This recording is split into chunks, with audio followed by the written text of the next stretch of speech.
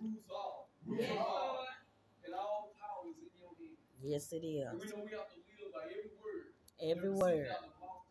Yes, Lord. We speak the divine healing of our entire temple this morning. In the name of Jesus. Straight out of the scriptures. Yes, Lord. Bring this first. We believe that God has all power to heal. And He is the one we look to this coming out here from the healers. Yes. Father God, we speak your word with boldness. We decree and declare the word of the wind.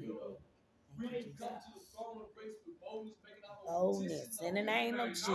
Praying that this atmosphere in the house of God just turns to a healing atmosphere. Oh, hallelujah. That your word goes forth. Thank you, Jesus. And it heals them. Yes, Lord. Yes, Lord. Not by our words, but by your word. Your word, Father. Come upon the pancreas right now. In the name of Jesus.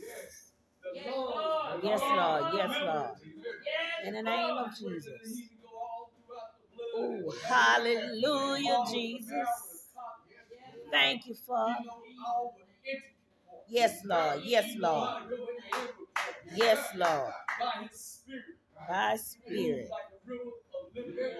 Yes, Lord. By His hand, He calls us to stay here. Yes, Lord. Yes, Lord. He's a loving Father. Yes, He can. Yes, He will. He's the one God we have to look to. Yes, God. Yes, Lord. He's our Savior, the Messiah. Yes, He is. And He loved us first. Love us first. We ever loved Him. Yes, Lord. We don't concentrate on our love for Him, but we concentrate on His love for us. Yes, Jesus. We feed off that love. Yes, Father. And it makes us whole every time. Hallelujah. Yes, Lord. Yes, Lord. Thank you, Jesus. Thank you, Lord.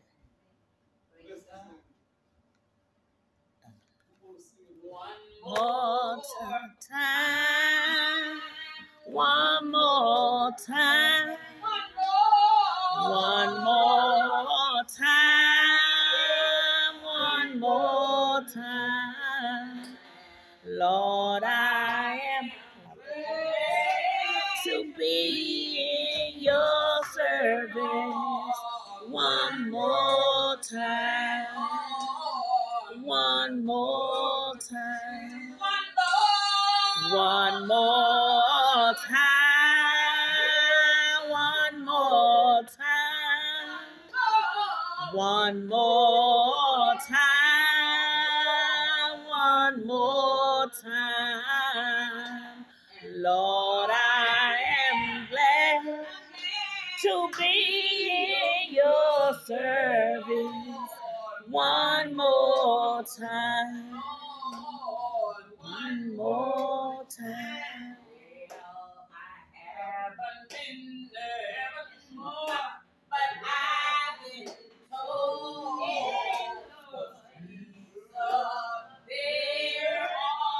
Paving gold. Lord, I am glad to be in your service. One more time. One more time. Lord, the water was cold. Chill my body, not my soul. And Lord, I am glad to Be in your service. One more time. One more time. Hallelujah. Thank you, Jesus. Thank you, Jesus. One more time.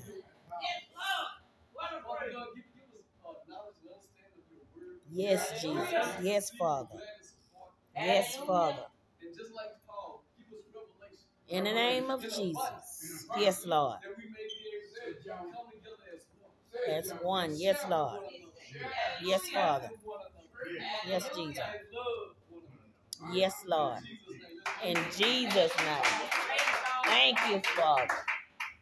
as we get born again and we get saved, we ought to give all we have while we're in the house of God. Amen. Yes, Lord. Worship. Yes, Lord. Because Yes, Lord. that'll keep you to your Yes. and it overflows from what you do in your own private house. Yes, Lord. And Yes, then you Lord. bring that to the house of God. And you know what? You strengthen others. Yes, Lord. Whatever Yes, gift Lord. God gave you, use it. Because, while you're among the living. Yes, Lord. Yes, He's Lord. given us all some type of gift. Yes, And you Lord. know what the Bible says? Your gift will make room for you. It'll make room. Yes, Lord. It's interesting. If you ever do a study on the Yes, people Lord. that have done things for the house of the Yes, Lord, Lord. and God, man, you'll find a lot of major blessings. Yes. Throughout the centuries, the years, the people that done things for God in the Yes, house of Lord. God, that has turned into blessings for their children and seed, their Oh, offspring. yes, Lord. Thank you, Jesus. Only what you do for God, Man. man, it truly does. It matters. It'll keep you living a good life. Thank you, Jesus. And what I love about God, everybody say confirmation. Confirmation. Boy, what would we be without confirmation? When you serve God, you want some confirmation. Yes, Yes, Lord. You Lord. want to believe that God is hearing your prayer. Ooh, hallelujah, Jesus. And I heard both say to be on one accord. That's something that needs to be really come together. Being people that are on one accord. Yes, Lord. And then also, I heard we say the cares of this world. All that is in my sermon. Because you want to be able to live the good life, the abundant life that God has given you. But it's not going to be without long suffering. And many afflictions. You talking to people that's been in God a long time, they'll tell you about the many afflictions that they have to go through. But the title of my sermon is a glorious title. It's called Rich Toward God. Rich towards God. Write that down. And that is in Luke 12. That is in Luke, what is it? 12:21. Yeah, this is a powerful message God gave me.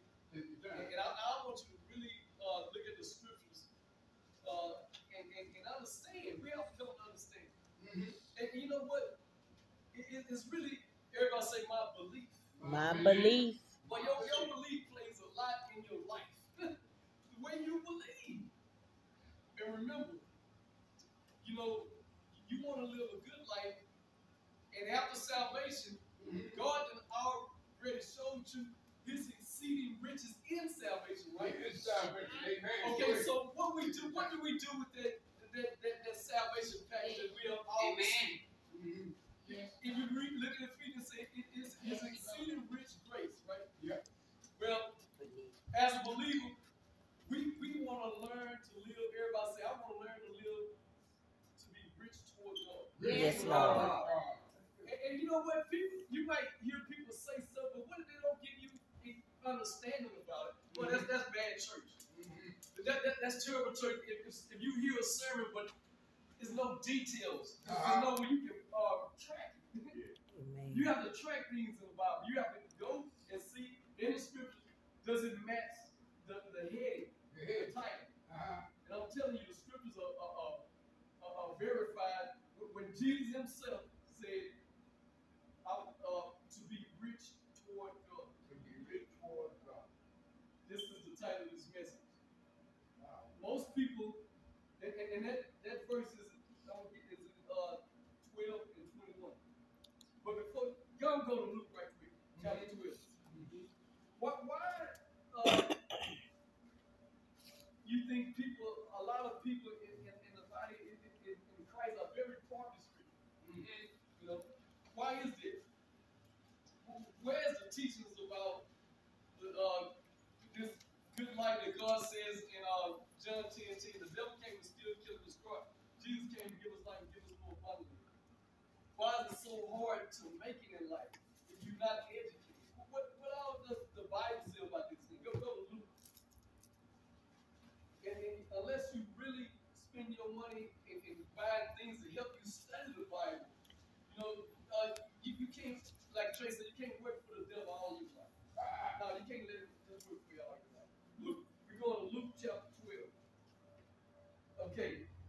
And you know, you read Matthew where it says, "Seek the kingdom of heaven, righteousness," or say, it says, "Where your heart is, there will your treasure be also."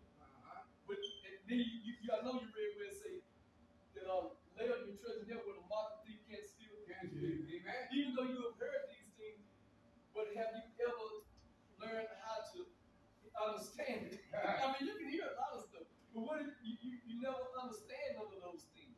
Then they're just words. I like to get into detail of stuff, to see a systematic way out of the Bible, to study the stuff, and then to see it come into my life. Look at Luke 12:21. And this was the parable about okay, well, let me go and read the parable. I'll just read this parable. And he spake a parable, because Jesus spoke a lot of things in parables. And he spake, that's verse 16. You got 16? Amen. Well, I'll tell you what, let's start at 15. Okay, another thing that hurts a believer after they get saved is everybody say, your possessions. Your possessions. The first, before you get saved, and after you get saved, most people try to live a life where everybody say, well, I can hold on to my possessions. Hold on to my possessions. That's not a biblical life to grow spiritually. What if you do just the opposite? You learn how to trust God in your possession. It's just the opposite. But I know most people with things throughout life, especially when things get hard, they try to hold on to what they have worked for, what they have labored for. But that doesn't cause spiritual growth. No, it doesn't. I'm going to show you. Look at 15. And he said unto him, take heed. This is Jesus. Take heed now. If somebody tell you take heed, you should pay attention. Take heed, man. Beware of covetousness. And covetous was in the law. You know, don't covet, right? For a man's life consisted not in the abundance of the things which he possessed. Now, if you go to every last one of our houses, you're going to see stuff stacked up. I guarantee you. Because you're going to see some that's there that you can have for years, but you just haven't done what to do with it, right? And eventually, it becomes what? Clutter. Right? Yeah, it does. I mean, you almost go to anybody else in America and see clutter. That's right. And that's because everybody say, I accumulate possessions. Accumulate possessions. But once I accumulate all that stuff, a lot of it ain't worth nothing. When I got it, it looked good, but now it just sitting in the corner somewhere. And I'm telling you, these things that we possess from inherited labor, whatever, it does cause us not to understand spiritual things.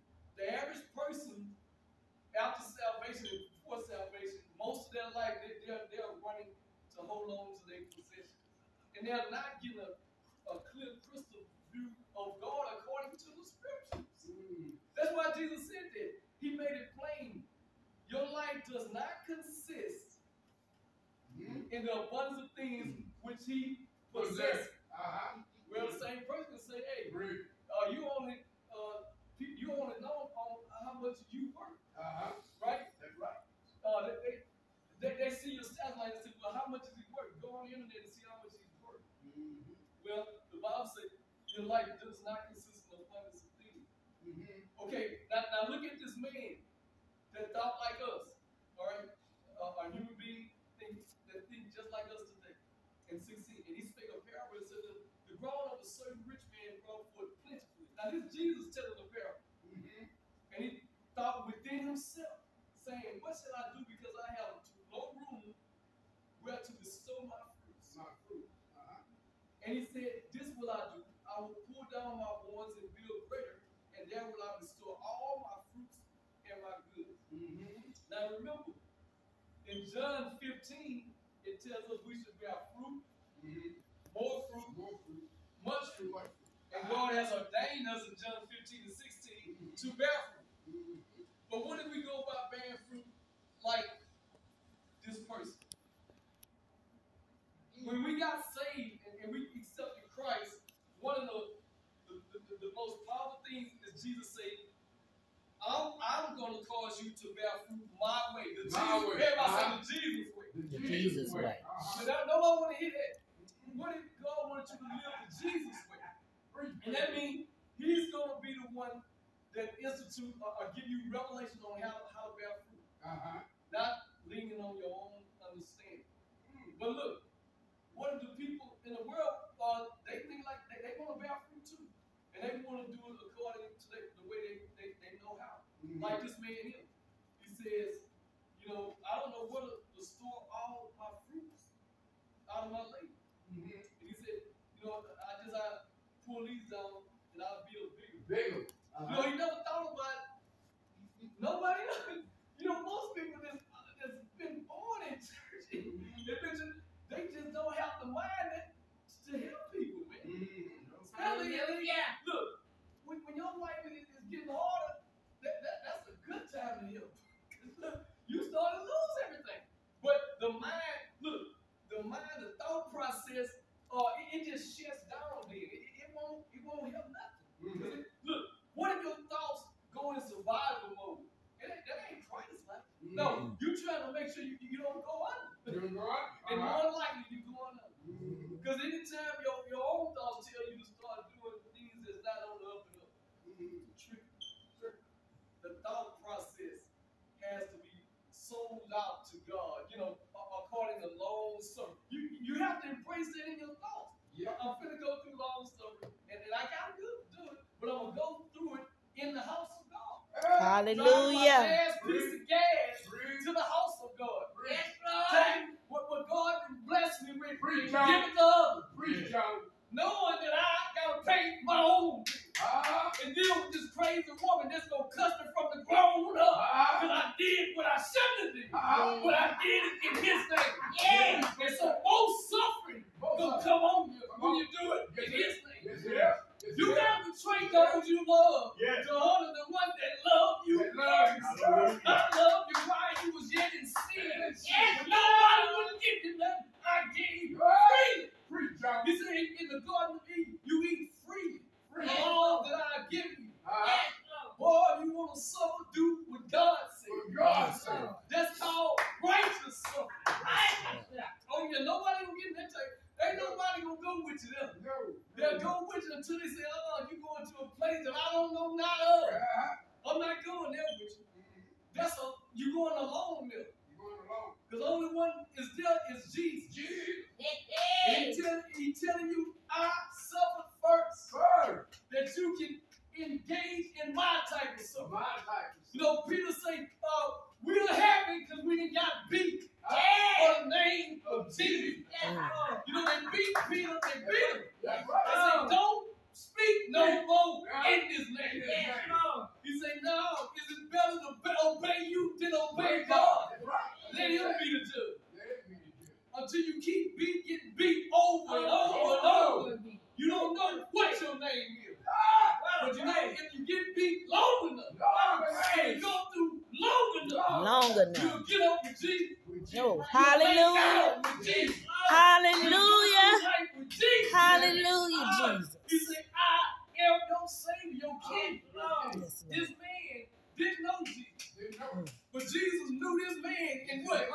He wrote about it. He put his story in the parable. He said, my fruits, look at 18. I bestow all my fruits in my goods. And I will say to my soul, soul, thou hast much good. What a praise. Hallelujah. Boy, you know a person arrogant when they talk about their own stuff. He didn't say no, God said, your soul belongs to me. This man said, he called his own, he said, my soul, thou hast much goods laid up for me. Take thy ease, eat, drink, and be merry.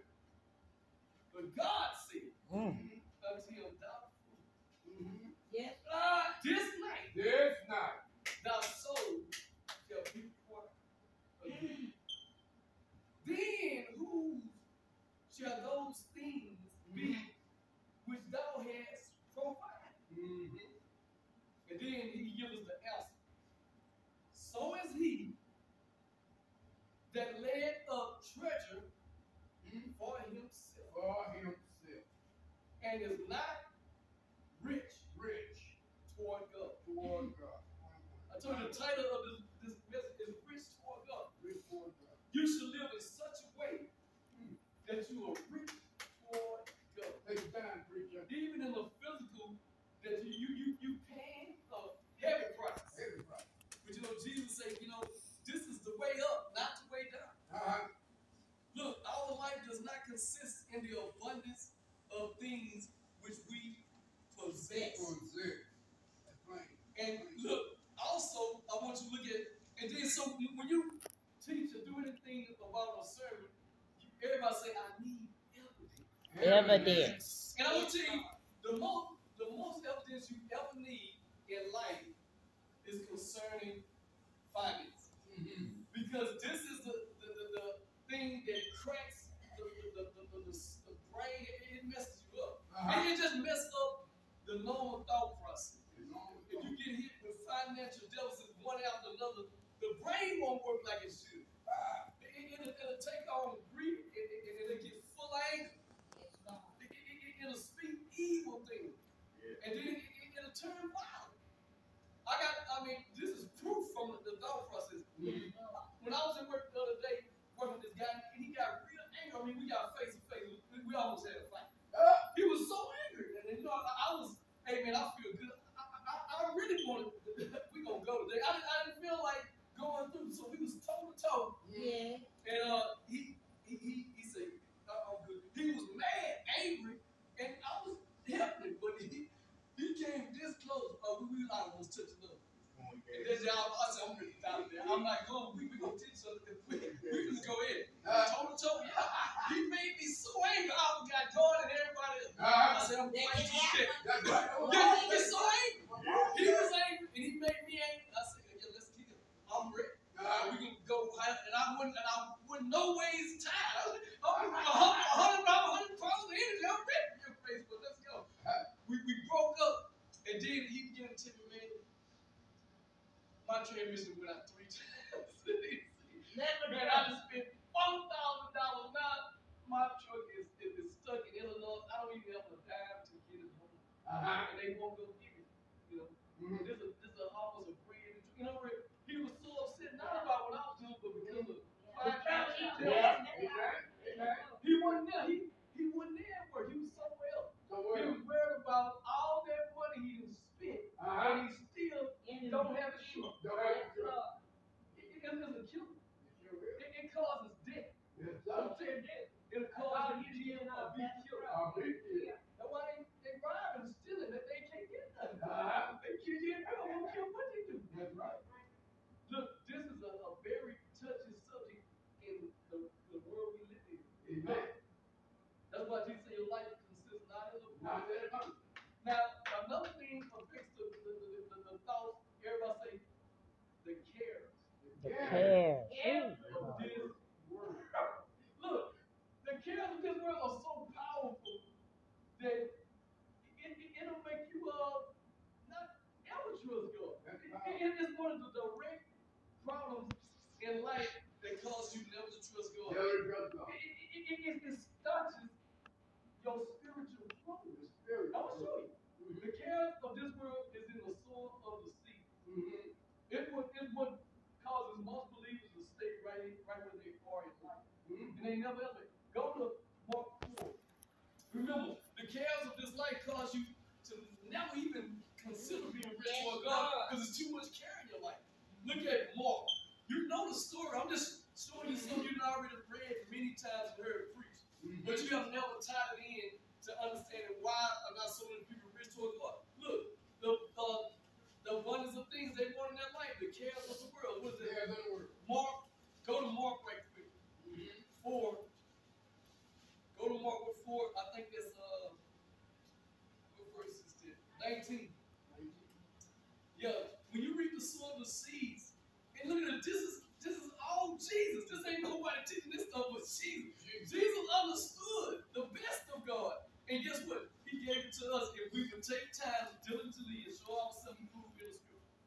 Look, everybody got it? Amen. Amen. Look, Jesus understood the world he helped create. And he understood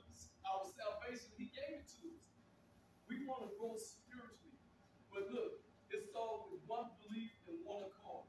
Look at 19 of Mark. Everybody got it? Chapter 4. Mm-hmm. And the cares of this world and the deceitfulness of riches and the lust. Look how many things it named. Cares, deceitfulness, and lust. When you read the Bible, pay attention to the words of the Bible. And then you have to look at your own life and see if they're affecting you. Cares, deceitfulness, and lust of other things. Remember, your life don't consist in the abundance of things. The lust of other things enter in. Look, what do it do? It shows. Now, people don't believe that. All this stuff you buy and you're not being, what's the title of the message? Rich toward God. This is a powerful message. If I'm rich toward God, what would affect it? Cares. Deceitfulness. Lust. Why? These things going to choke you. What is going to choke? It's going to choke your ability to learn God. It's going to choke your ability to grow spiritually. It causes you to become unfruitful. That's what it is. You say, I can't be. You don't understand Hallelujah. the labor wage to trust God with. You just won't get it. You won't study it. The labor wage. You know, the thing I work for is my one tool that'll change my mindset toward God and my fellow man. You understand? That'll change the way I see God, and that'll cause me to come off a hatred towards people. Right? That brings together my relationship with God and my relationship with people. And what ties me in is everybody say love.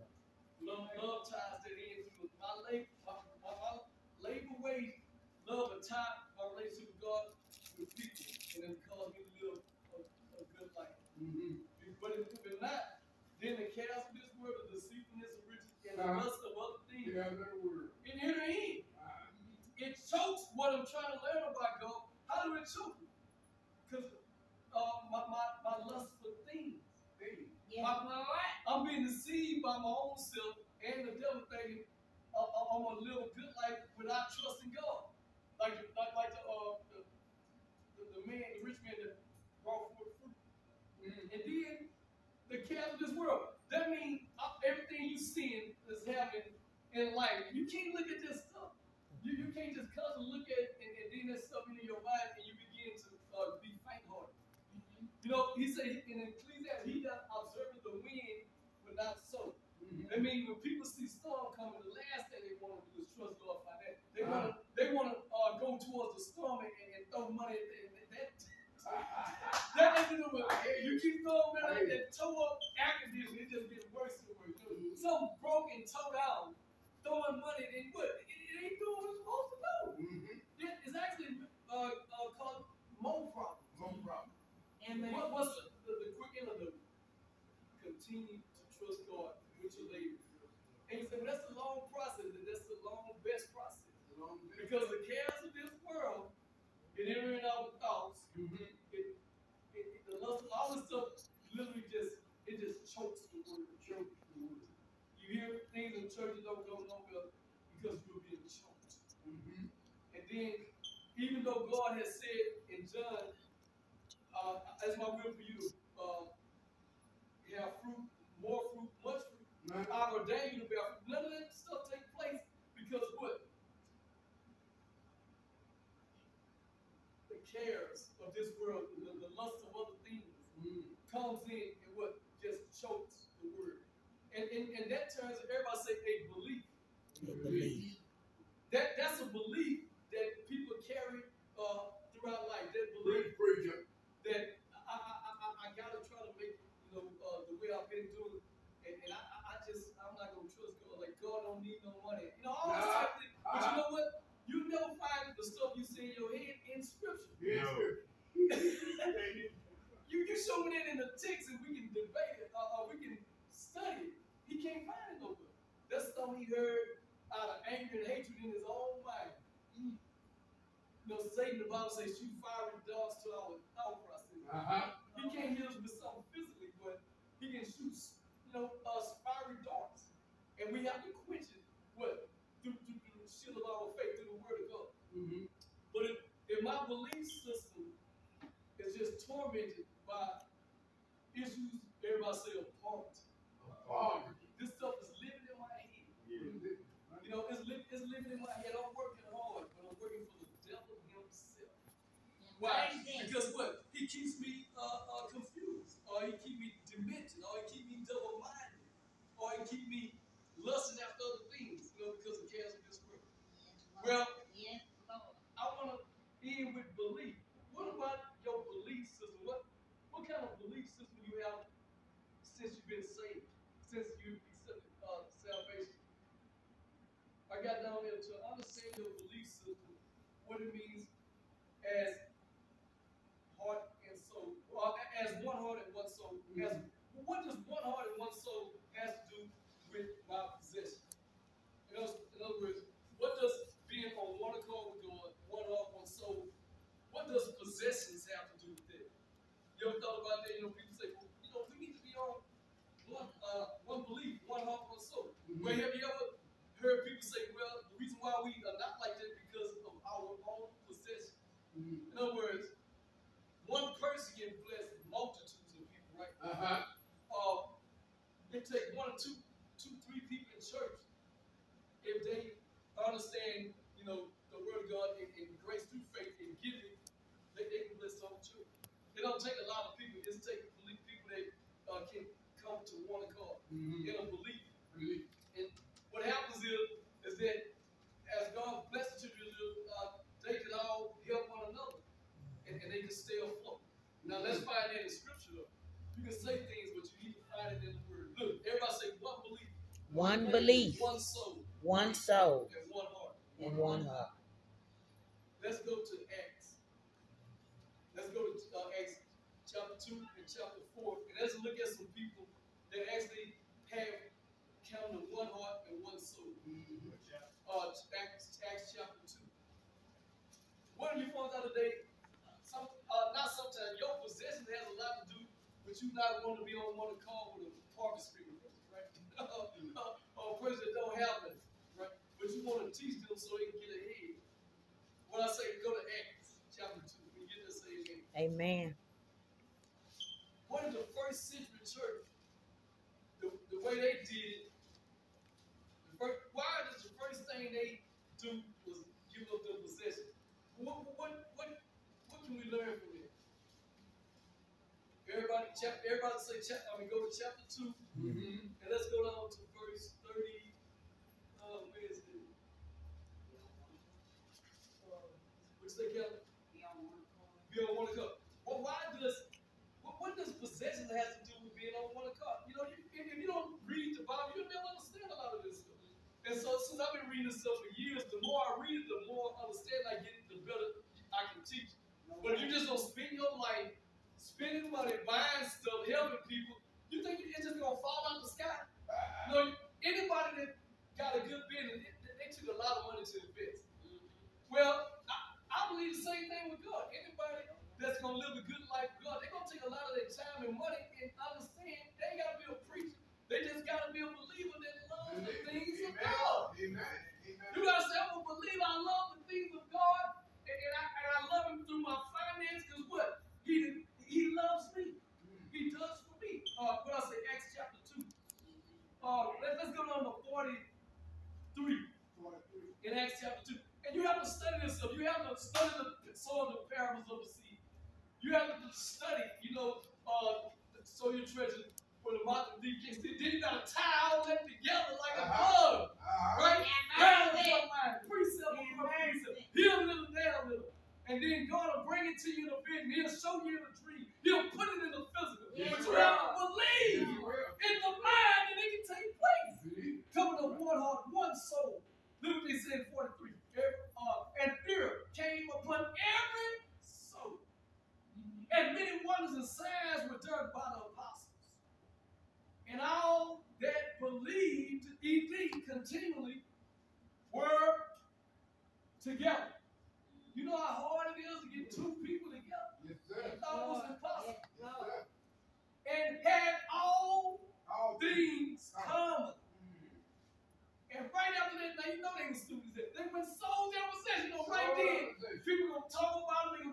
crazy. No, they're going to talk about the preacher. They're going to talk about God. But that's what these people did. These people that were in one belief were together. The next verse, the next verse, you can say when the Holy Spirit came upon them, they wanted to be in one belief, right? One soul. Yeah. But church folks think that's crazy. They always tell me you're crazy. I would never give people like that. You ignorant, you stupid. Well, I'm just reading the Bible. Are you reading it? I'm reading this and I'm buying other books to understand the Greek, the Hebrew. You better believe before you put money down, you want to know at least some Greek, some Hebrew, some Aramaic, right? You want to know, you want to buy somebody's book that have read the Bible. And they sold their possession. I make the case that your own possession, whether you got a little or a lot, is the one thing that causes you to become unfruitful. I make the case. That means it causes you to believe in your mind that you are still ahead in life if you hold on to more of your possession. Yeah. Like the man, he said, I'll be bigger than the balls. And I'm saying, that don't help me grow spiritually. Just continue to accumulate things. And just see people, not having it and don't help them. That's not a spiritual, that's not the way to grow spiritually. To grow spiritually, you got to suffer. You got to sacrifice. Even when they don't appreciate it. Because look, you say that you with God, right? You say that God loves you. You always calling his name, but you ain't giving nothing. You got to put your money literally where your mouth is. And I know you say, well, that's an angry way to teach. Hey, that's real. That's real. When you get your foot kicked enough out there by spending money on frivolous things that can't help you. One day you're going to say, man, all that I came into, after all those things I've accumulated, you still broke. Now, that don't register deal. Okay, hold up, I done worked 20, 30 years. I done been in church since I couldn't talk. I done got baptized in the name of Jesus. I done served, I done got horse. But I still don't have a dime to my name. I go to the bank, they treat me like I got a tail on. They won't give me nothing from the bank. That's right. I won't call on God because we don't talk about finance. You better wake up. This is some evil days, right? Dark and evil. But yes, God's still on the throne. He's still on the throne. Looking through the earth, seeing who he can bless, whose heart is fixed on him. He said, there's still some people out there who believe on my word. Even though they're going through all kind of changes, they still looking to me for wisdom and to help. They're not living a fearful life. They're not living a fear-based life. They're living a faith-based life. They're telling you, God still is good. In other words, God said, boy, when I put that grace on you. Paul, what he told Paul, now I ain't going to take the throne, but guess what? I'm going to give you grace. Hallelujah!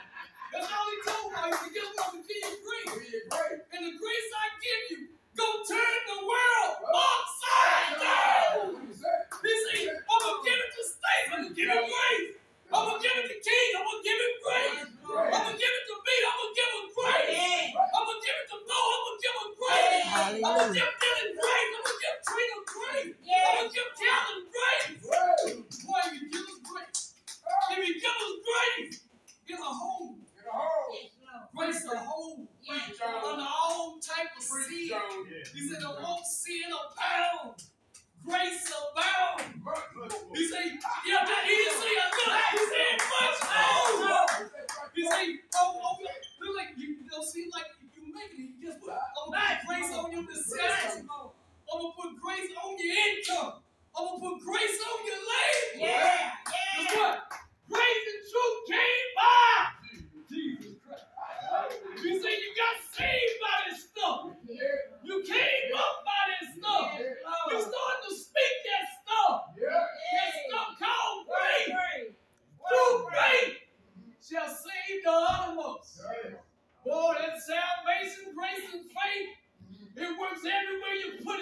Yes, Lord. Put enough grace there.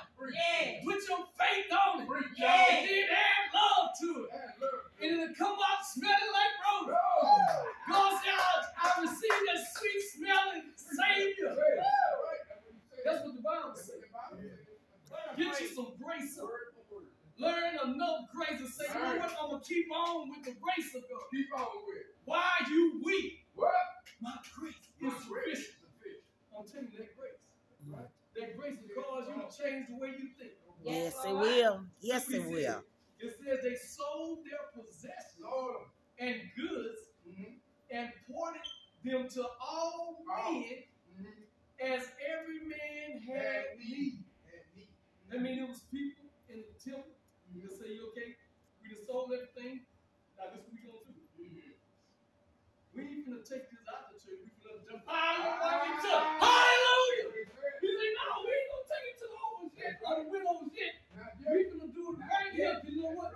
God told me, listen to me, I want y'all to enjoy right in my presence.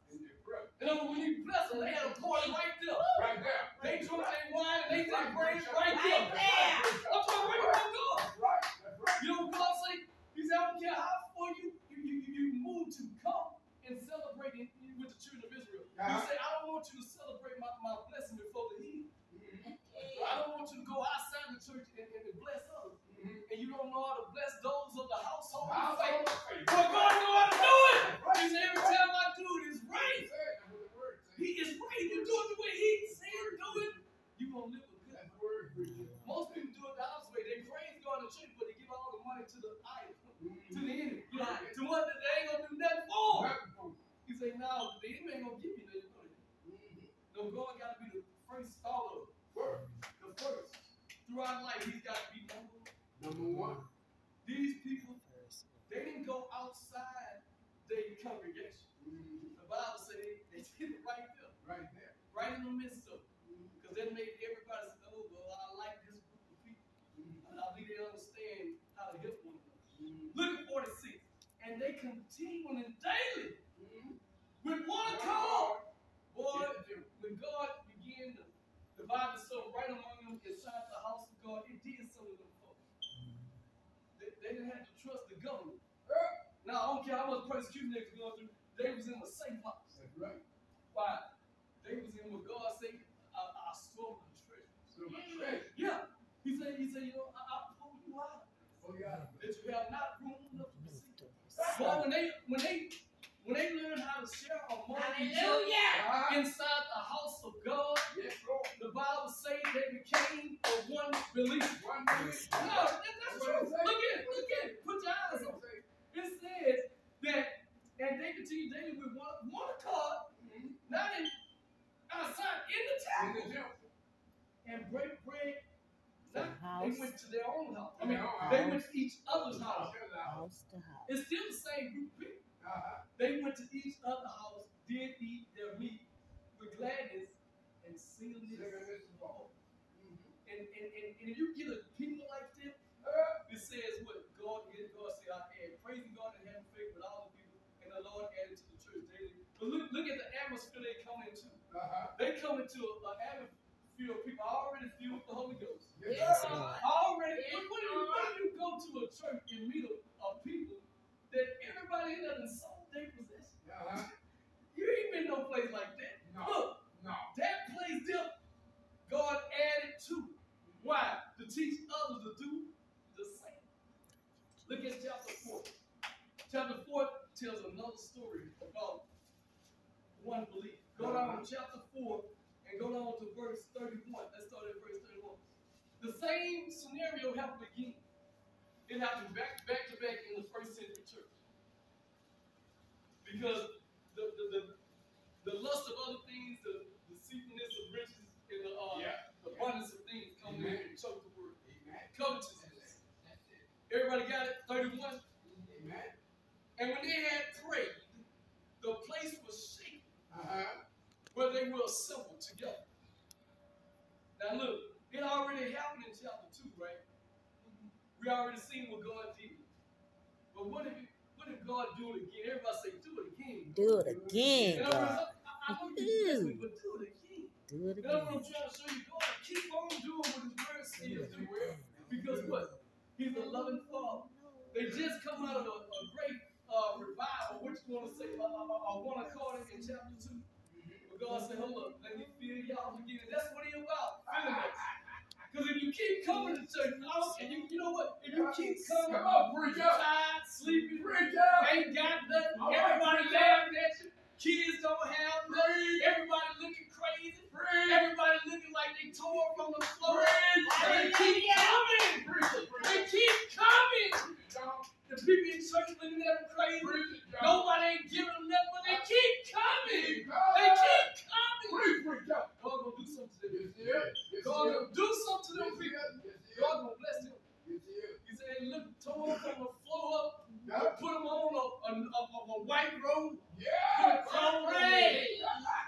They came here filthy, but I want to clean them up now. If you keep trusting God, keep putting up with God.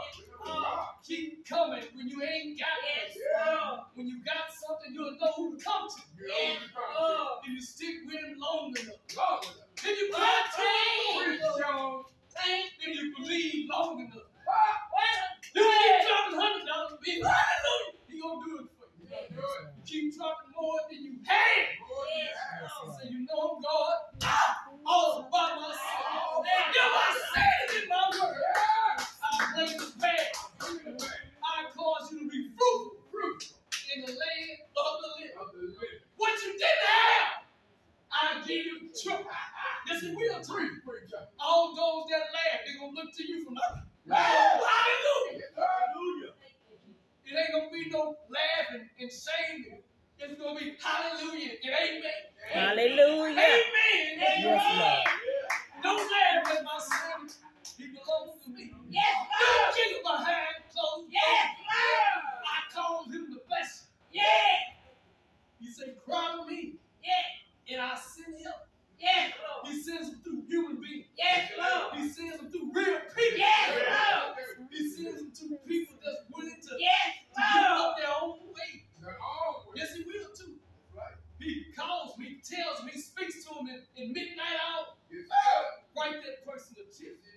Give that person this.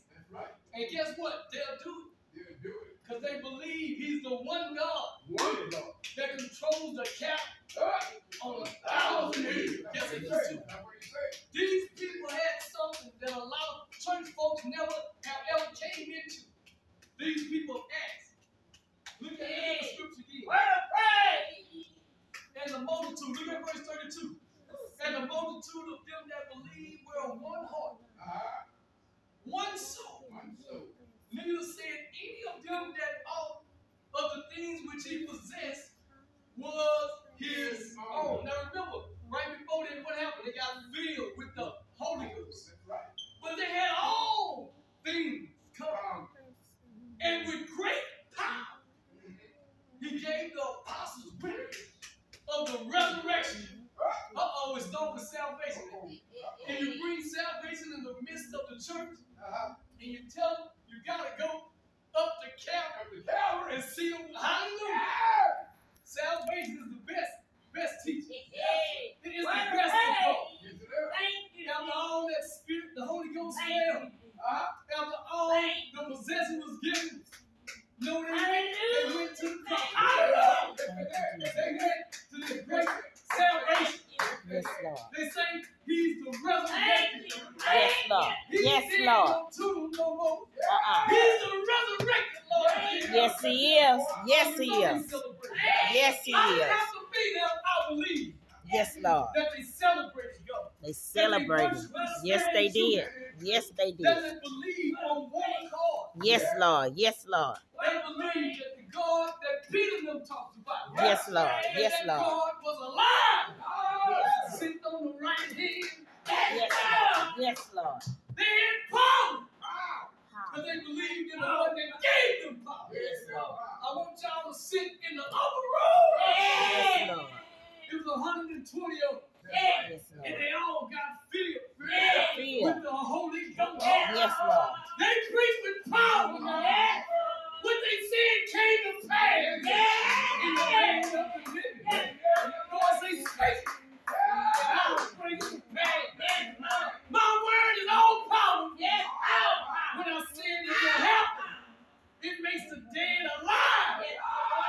makes the blind see and causes the deaf to hear. It's the word of the living God. You can trust in your language. You can tell a dog my God. He owns the cattle on 1,000 hills. Where my feet tread upon belongs to me. He said, I'll give you that. You can give him legs and you can work for him. He's a good God. Yes, he is. They had great power. Great But you power. know what else they had? They had great grace upon them. Yes, Lord. That same grace that came through salvation. Yes, Lord. Ephesians say it was a rich grace. Rich But grace. Jesus said, became poor. That you may be rich. That's scripture. That ain't me. That's the word of the living God. Yes, Lord. He said, I paid the ultimate price. So you can lift your head up and you can call on my name. Yes, Lord. Because ain't no name given under heaven that man may be saved other than the Lord Jesus Christ. He gave him great grace. Not on some of them, the Bible says he gave them all of them.